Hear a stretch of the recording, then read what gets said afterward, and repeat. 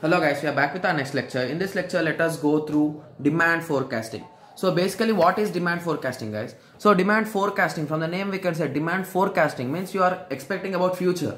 So you are thinking about future. So demand forecasting refers to any estimation of future demand for the product under given conditions. So under particular conditions, if you think about the future, how it will be, how the demand will be, so all those things will be coming under your demand forecasting. So demand forecasting is predicted, just give me a second guys, okay. Demand forecasting is predicted further demand for our future demand for our particular product.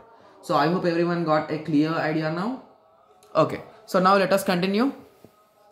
So what is the purpose of demand forecasting, guys? So let us see the situations in long term and short term, guys. Long run and short run forecasting, okay? So in short run, if it is a small business, so they will be having an idea about whether they should increase the production or not, or they should increase the quality of the production or not, increase or decrease the price of the production, or decrease the advertising things. So they will be having a clear idea whether to increase or decrease of anything. So in short run, this helps really a lot, guys.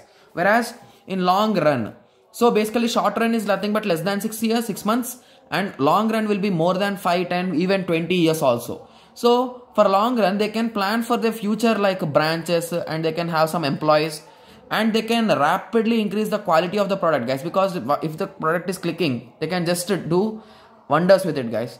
And planning for many investments, so they can even plan for many investments. So I hope everyone got a small idea. So your question will be, how can they expect about the future? So there are totally 3 main methods, guys: survey, statistical, and other methods. So we will be starting these 3 methods in our next lectures, guys. So let us meet in the next tutorials. Thank you. Thanks for watching.